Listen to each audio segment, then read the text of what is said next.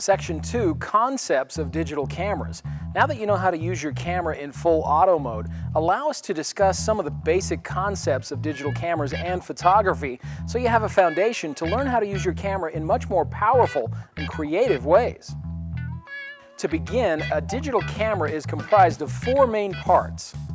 First, a lens which magnifies an image, focuses that image, and determines how much or how little light will enter the camera.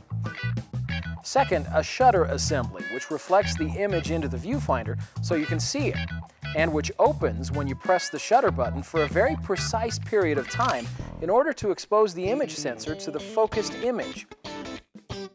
Third, an image sensor is a silicon chip that, like film in older cameras, is exposed to an image and precisely records that image so it can be converted into a digital file for storage on a memory card.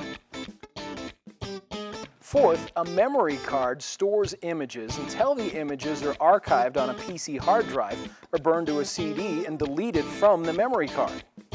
A tip, it may be convenient to use multiple memory cards. When one card is full, simply insert a new one and continue shooting pictures. Memory cards can be used to store images either permanently or temporarily, although the least expensive way to archive your images is to burn them to a high-quality CD and then store them in a safe, cool, and dry place. To remove your memory card, simply open the memory card cover and press the eject button like this.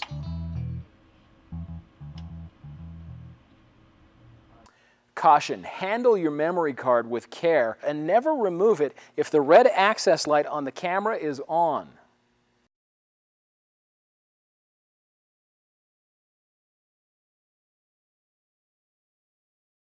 You'll want to get into the habit of protecting your great photos on your camera from accidentally being erased. To do this, simply press the menu button and then use the quick control dial to select the Protect option.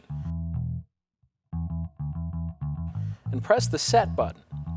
Then scroll through your images using your quick control dial and press the Set button for each image you want to protect.